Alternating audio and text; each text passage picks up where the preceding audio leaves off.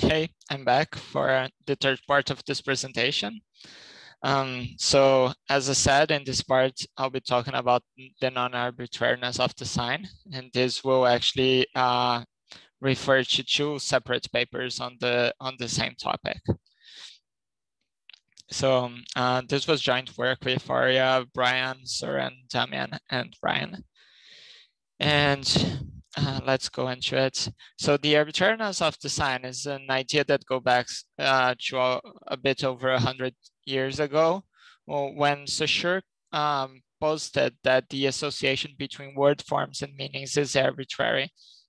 What this means is that signifiers, for example, the word cachorro in Portuguese, are arbitrarily attached to the signified, which are the things they represent in the word. So what this means is that choosing the word cachorro to refer to dogs in Portuguese is an arbitrary choice, and any other word would work in the same place. But this is not the whole story. Over the years, a lot of researchers have talked about things like iconicity when word forms resemble the meanings they refer to. So words like meow, for example, will sound like the sound that the cat makes. Systematicity of the sign talks about how similar meanings are more likely to have similar forms. And this is kind of a statistical property of language. And it's not a deterministic thing, but it's just like statistically speaking, more similar meanings will have more similar forms. And this usually refers to the morpheme level, because if you think about morphological composition, then this would be kind of obvious. But if you go to the morpheme level, it's a bit more interesting. For example, the word for dog and cat will be more similar because both are animals, and this kind of off pattern. And another thing that escapes these arbitrariness of design are phonemes, which are submorphemic units which are associated with some small semantic domain. And I'll explain a bit more about what they are later. So I'll start with this first paper, which was presented in ACL 2019, and it's called Meaning to Form, Measuring Systematicity as Information. So the research question in this paper was, how could we quantify a language's systematicity of design? And there's a number of prior work trying to do this, and most of them used the Pearson correlation between the phonological distance and the semantic distance of word pairs in a language. So you have some set of words in a language, and you get the phonological distance between every pair in there, and the semantic distance between every pair, and then you get the correlation between both these metrics. The problem with this approach is that the researchers had to hand define the distance metrics they used. For example, using cosine distance between word to vec representations for the semantic distance, and raw word form edit distance for the phonological one. So that kind of that used a lot of assumptions from the part of the researchers to choose which how to define these distances. The second problem is that since they were using Pearson correlation, after choosing a distance metric, only linear relationships between both metrics could be found, and nonlinear relationships would not be captured. And the final issue was that it was very hard to control for other factors like part of speech using it.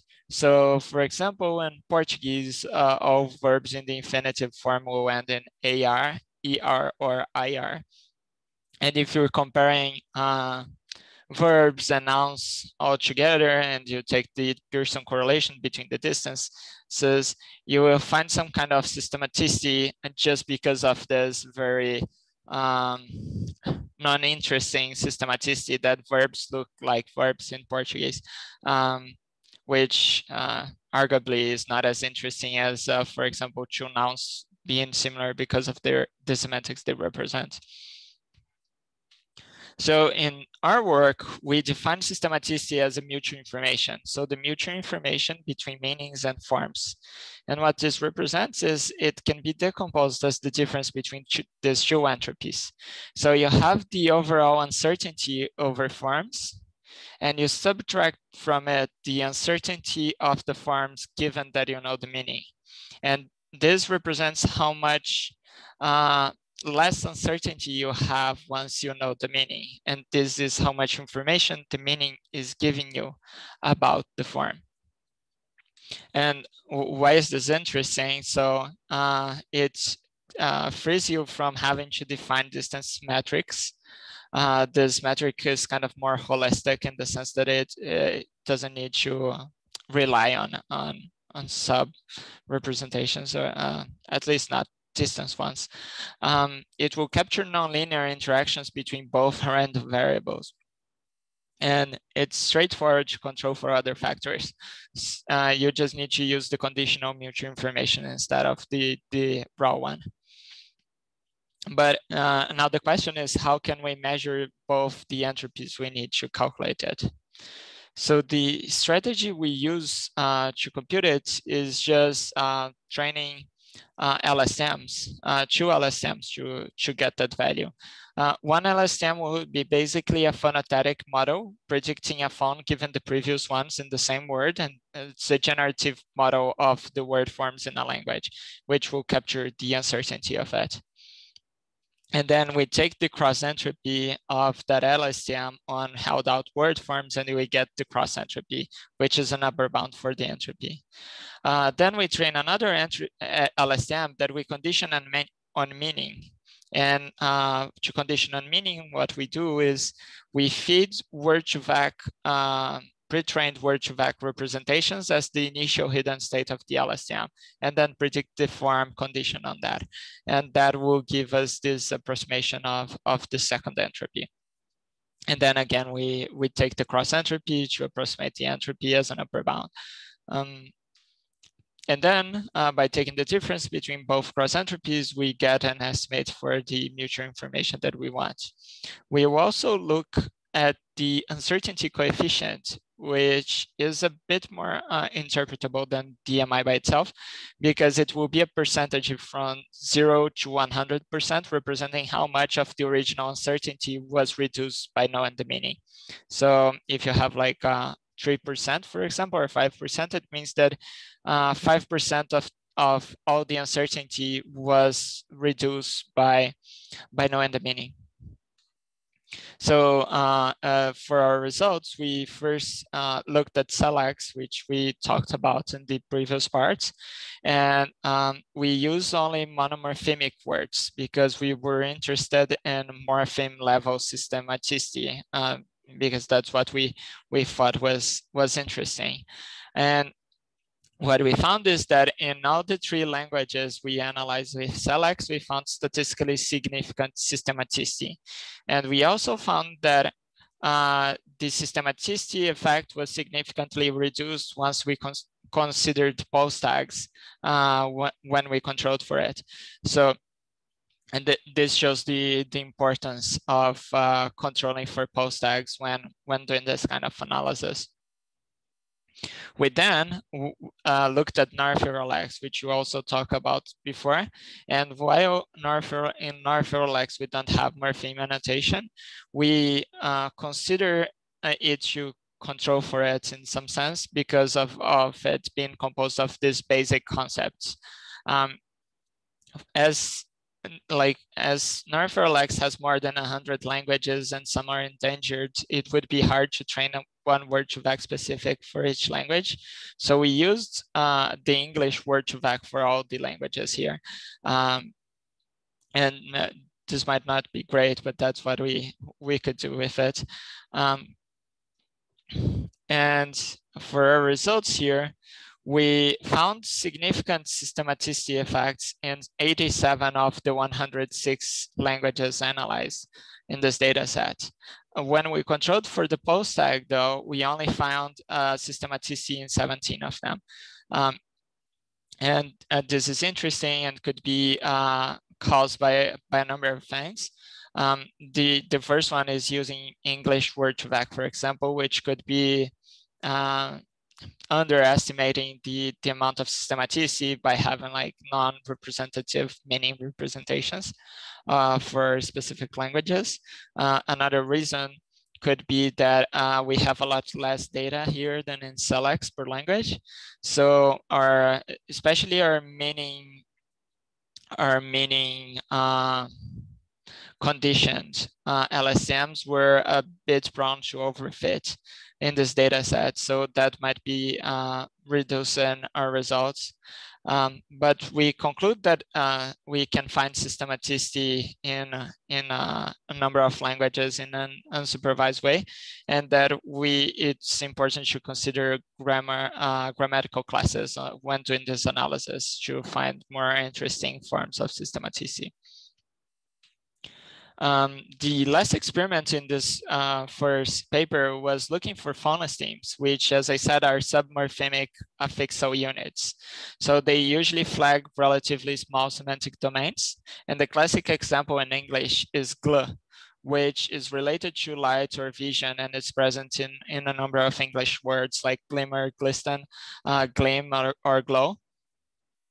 And these phonostemes, since they mark a small semantic domain, our hypothesis here was that they should have higher mutual information values when compared to other k-grams. So if we got the mutual information between just like the prefix in the word form or a suffix in the word form and the meaning that word form is conveying, we should find higher mutual information values for phonostemes than for other prefixes / suffixes. And you can check the paper to know exactly how we checked for significance there. But as a result, we could find a list of non-phonostemes. In English, for example, all of the phonostemes we found, this is just like a small set of them. I think we found like 10 or 15 phonostemes, I don't remember. But all of them but 2 were attested in prior work. And we also found in German affixes which were pieces of fossilized morphology. So since they were fossilized, they were not marked as morphemes by themselves in selects, so we ended up finding them. From this experiment, we concluded that we could find phonostemes in an unsupervised manner. The only issue here is that we need a list of monomorphemic word forms, or we would find non-interesting results. In the second paper looking at non-arbitrariness of design, the paper was called Finding Concept-Specific Biases in Foreign Meaning Associations, and was just presented at NACO 2021.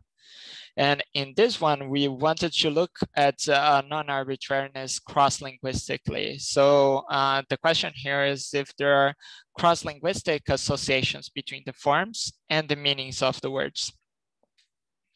So as an example, the word for tongue has been said to be more likely than chance to contain the phone L. And you can see here in this plot a number of words for tongue in languages that contain the phone L. Like this is a hand-picked languages, very biased map.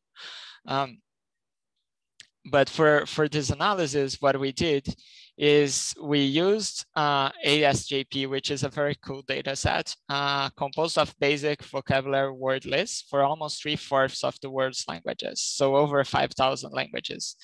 And for each of them, we would have up to 100 basic concepts translated into it. And these were things like body parts, color terms, or lower numerals, or other words that would be present in most of the world's languages.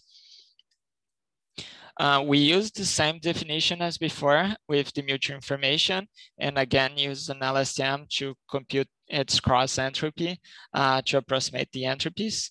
But the issue here is that the cross entropy needs to be computed on data independent from training. and languages have been in context. They're not IID. So we couldn't have train on a set of language, just train on a set of languages, test on another, and hope it's held out because the model didn't see those specific languages in training, since the languages are in context. So to maximize the independence, we split our data per macro area, and we had 4 macro areas in there: Americas, Africa, Eurasia, and Pacific. And we used 2 for training, 1 development, and 1 test. And we did cross-validation across them to be able to test in all of them. And this tried to maximize the independence between train and test sets. We, since some of the language families cross macro areas, we grouped all languages from one family in a single macro area, the one with more of the languages. And we did that because we thought it was more important to control for genealogical contact than areal contact in our data set. Since the list of concepts in ASJP was built as to contain concepts that are resistant to borrowing. So areal effects should be weaker on average than genealogical ones. ASJP also has a notation for loan words, so we dropped those, and we used another number of tricks or techniques to try to maximize this independence, but that's in the paper. For our results, we found a very small contribution of meaning into form of approximately 0.3%. And we note that it was from 3 to 5% within languages. So roughly 10 times smaller, the effect. But we already expected it to be small. It's not surprising, but it's interesting. And so we conclude that there are very small but significant biases on the way that word forms are built cross-linguistically.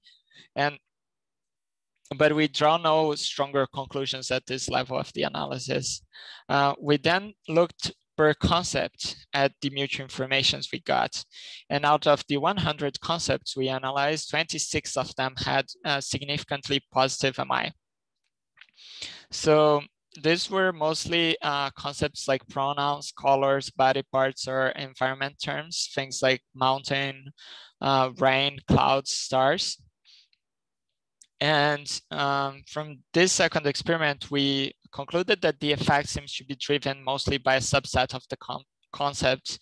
It's not that all of the concepts are it seems that not all of the concepts had this strong form meaning associations, or strong, not that strong, but this form meaning associations, but a few of them were driving most of the results. In the paper, we also did a per language analysis, but I'll skip it here for the sake of time. And we also had a per concept token per analysis, where we tried to find specific phonemes that were statistically more predictable once you knew the meaning. So meaning that they were strongly attached together, the meaning and the phoneme. Yeah, you can find this also in the paper. And this is it for the part 3 of the presentation. And I'll see you at the last part. Let me find out how to stop this.